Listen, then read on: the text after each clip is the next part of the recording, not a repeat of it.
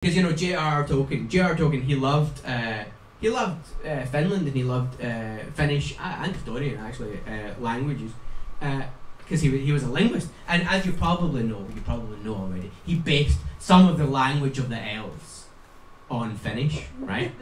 Oh, by the way, actually, this is quite probably, I'm guessing, quite a nerdy audience, and so I just want to clarify, right? I know that the language of the elves that was based on Finnish is Quenya, the language of the High Elves, and not the common tongue of the elves.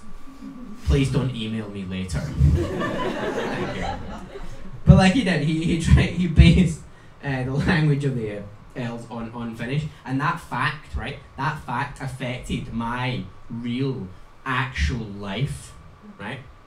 Because I was still living in Scotland, right? And there was like, with my ex-partner, and all of her friends were Finnish, like in Glasgow. And then one day, one of them had a new boyfriend, and he came round to like my place, and we were making conversation. I was making polite conversation. I was like, "Oh, how's your Finnish going?" And he gave the worst answer imaginable. Right? He said to me, "Oh, you know, okay, but it's interfering with my elvish."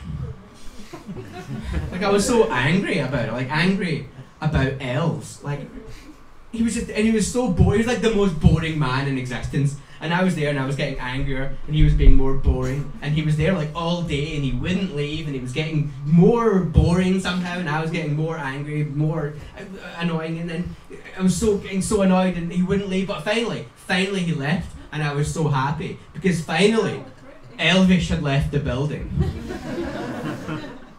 Not worth it. Fantastic. I think that means you want another pun about elves. I was playing with some construction blocks the other day, and someone took them away from me, and I turned into an elf.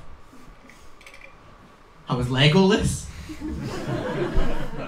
Okay, that's all the puns about elves.